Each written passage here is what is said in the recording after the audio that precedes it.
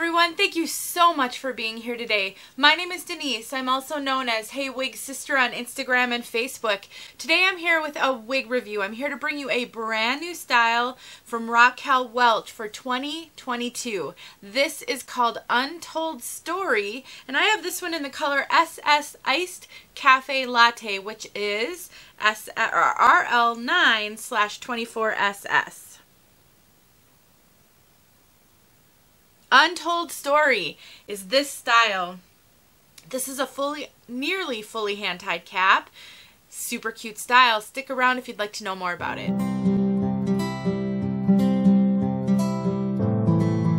Alright everyone, I am so excited to show you this brand new style, but before I do, I want to tell you that I am partnering with name brand wigs to bring this brand new style to you. They did send this one to me so that I could review it. Please check them out at namebrandwigs.com. They have such a great website. They've got lots of support. They have a great customer service team. They have a blog, they have education, and often offer great sales. So please check them out. And if you call them to place an order, if there's the availability of an extra discount on a wig, they will give it to you over the phone. So keep that in mind. If you're looking for some good pricing, maybe give them a call and see if they can do something a little bit more for you on a purchase. I've heard that can happen sometimes. I can't promise anything, but I am so grateful to be a partner with them, so please check them out. And if you have not already subscribed to my channel, please do that so that you don't miss any videos. I release not only reviews, but I do education and I do wig chats, and I just do a lot to try to help my wig sisters on this journey. So I'd love it if you join me and go ahead and subscribe, but definitely make sure you like this video and comment on it if you found it helpful at all. Alright, all that's out of the way. Let's talk about the wig. Let me show you this style from all sides. I've been playing with her a lot, so hopefully she's not too messy right now. Now this back is super bouncy. Take a look at how bouncy the back is.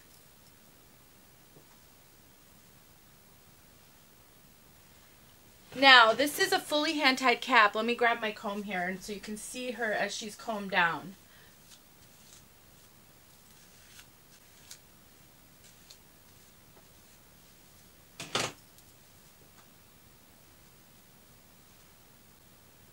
Alright, so this is a fully hand-tied cap. So when you're outside, if the wind is blowing, first of all, this is just going to look better the more it gets messed up. But you are not going to have to worry about anybody seeing any wefting back here. Between the amount of hair, which is I would say this is a moderate to high density piece. There's a lot of hair on this. And the hand-tied cap, you are really nobody's ever going to know that you have a wig on. So if that's something you're really worried about, consider a wig like this that has a good amount of hair and a hand-tied cap, because then, I mean, you can run your hands through it as much as you want, and you're really not going to worry about giving away that you have a wig on your head. It's awesome. So let me give you my general impressions. First of all, this wig feels amazing. The fibers feel amazing. These are heat-friendly fibers, and so you can take heat to them, and they have just a little bit more of a sort of a realistic look to them because they don't have any of that synthetic shine that you sometimes get from other wigs. And when you run your hands through these, they just they've got a little bit more of a substantial weight to them, and that really makes it so it moves naturally and lays quite naturally. So I really like that. This wig does have a lot of flippies, as you are noticing. I'm sure you saw them in the back. The way that they've cut this is you've got some layers, but then you've got like this top layer here, and then the underside is a bit of a longer layer, which causes it to flip up a little bit. If you don't like flippies on wigs, one thing you can do is you can take a hot airbrush to this one, especially because it is heat friendly. You don't really have to worry about using super low heat, but you can take a hot airbrush and you can use the hot airbrush to sort of comb under and try to redirect these fibers so they're not quite as flippy as they want to be right now out of the box. So keep that in mind. If you do get a wig like this and you're just not so sure about the flippies, you will be able to remedy that with a little bit of heat. Now, this piece fits me great. I would say this runs very average, true to average. Sometimes I've heard that Raquel Welch hand-tied caps can run a little bit smaller. I'm not finding that to be the case with this one at all. It fits me really typical, average Raquel Welch. I have a little bit of extra cap up here, but not a ton, so I don't feel like I have a cone head or any tremendous extra amount up here. And I'm getting awesome coverage from this one.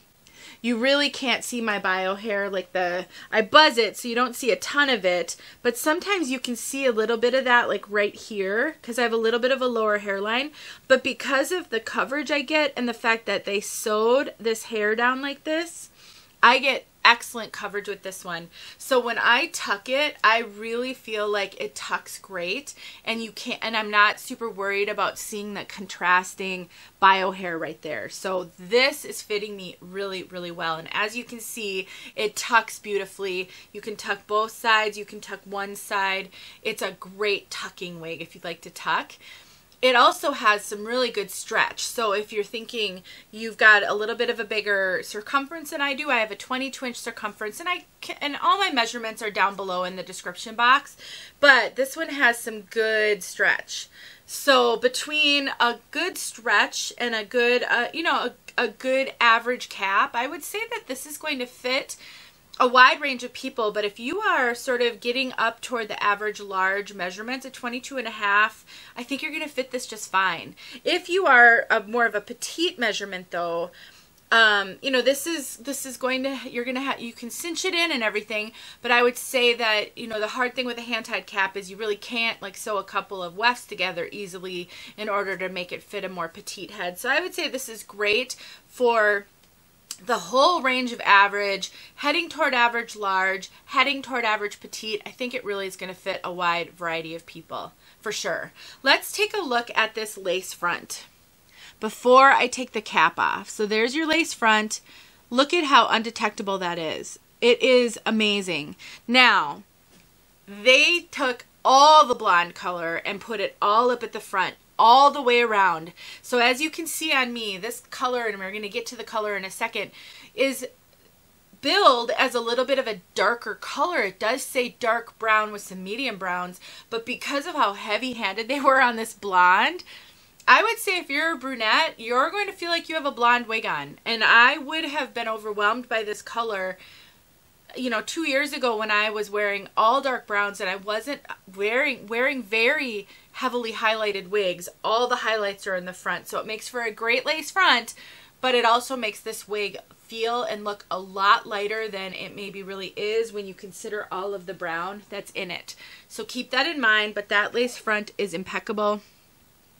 Raquel Welch makes like the best lace fronts, especially when they use blondes. They just do such a good job. It's very, very realistic looking. I wore a shaded biscuit wig yesterday out with some friends, and I mean they were right up against me like this, and they could not see the lace. You have a full mono top on this one, so you can part it anywhere you want to part it.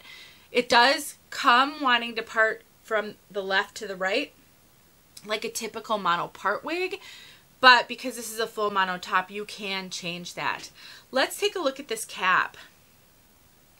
Now there's no permatease on this because it is a hand-tied cap. It's a very rare thing if you would get permatease on a hand-tied cap. I know it's happened. I don't think Raquel Welch does that though.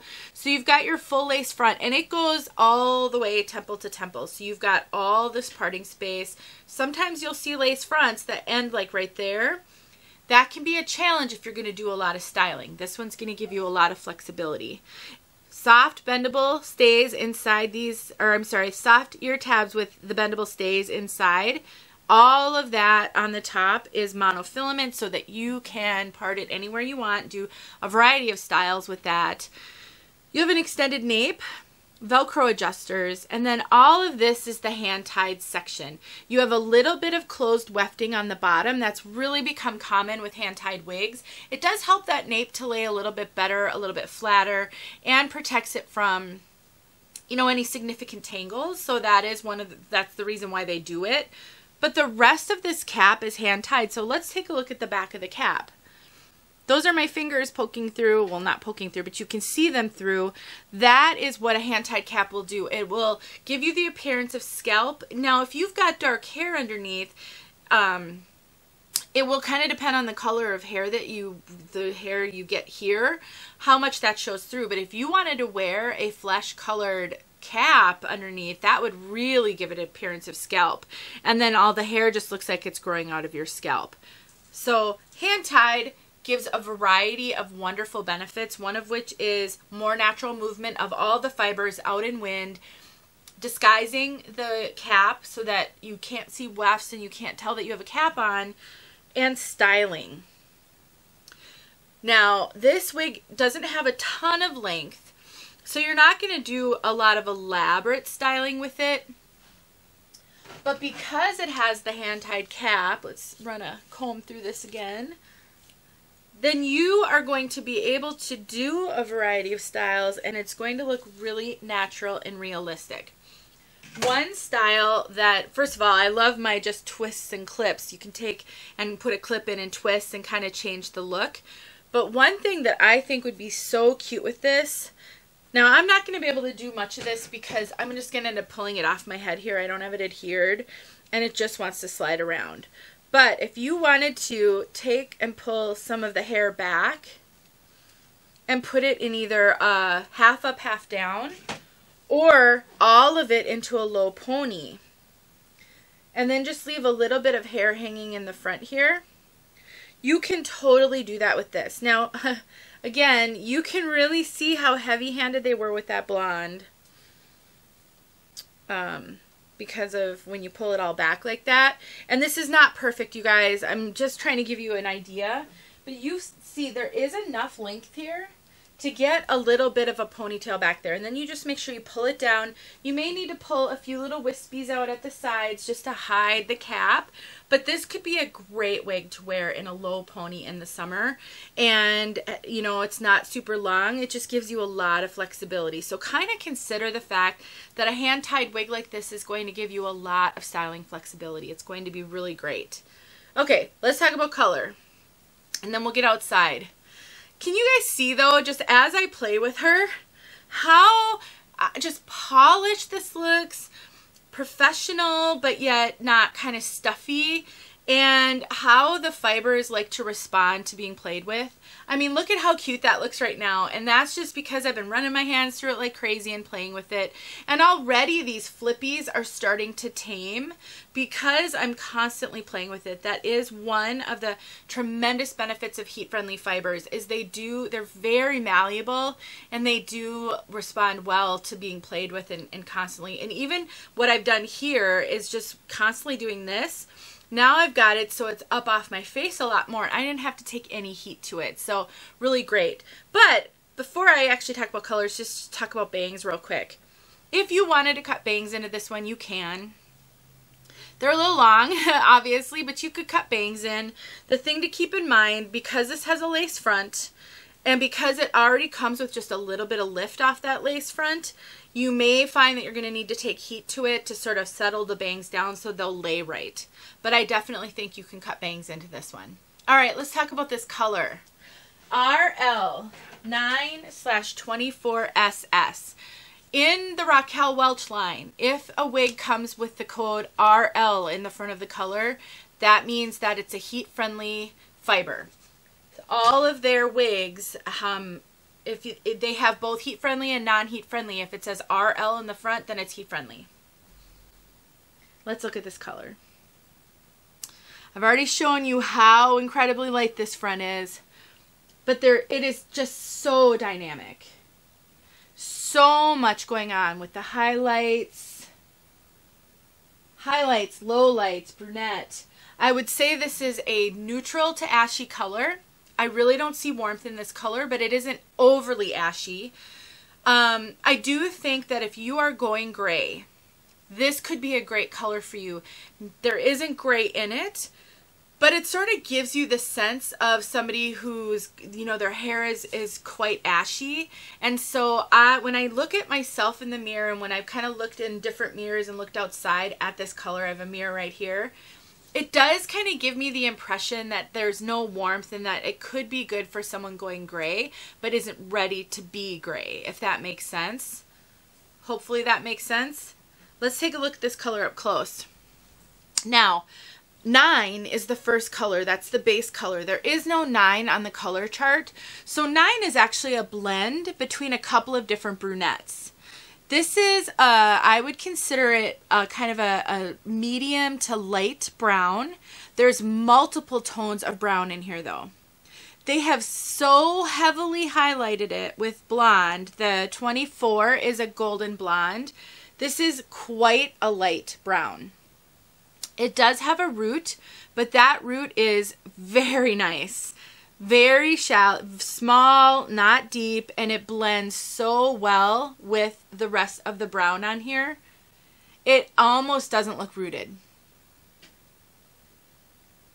And so lots of dynamic color, but lots of blonde in here.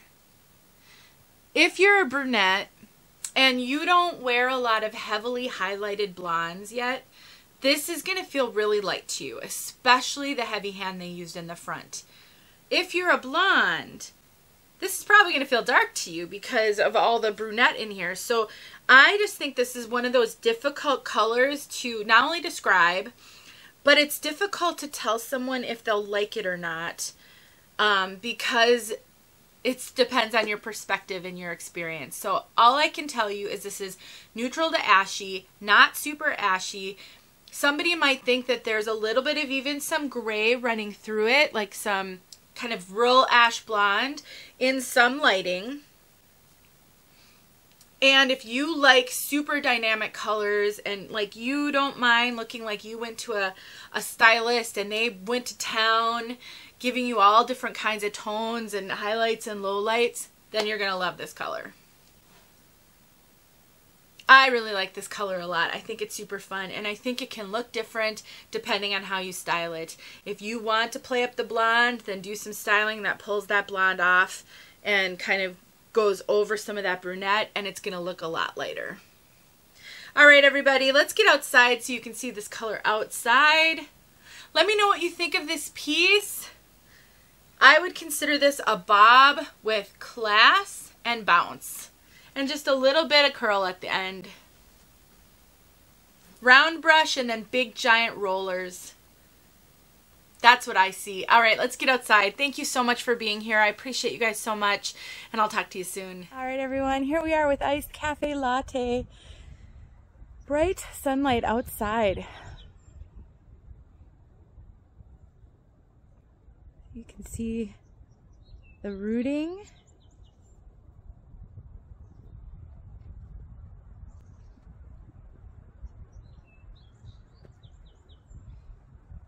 It's a great, cool, kind of highlighted brunette. There's definite blonde tones, but it's got a coolness to it. Almost looks gray in some light with some gray tones. I wouldn't say overall gray. But this should be giving you a great sense of this color, at least in sunlight.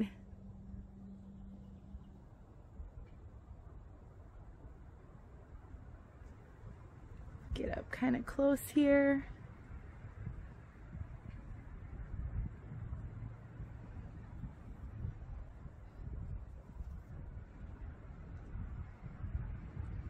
All right, everyone, there you go. There's your look.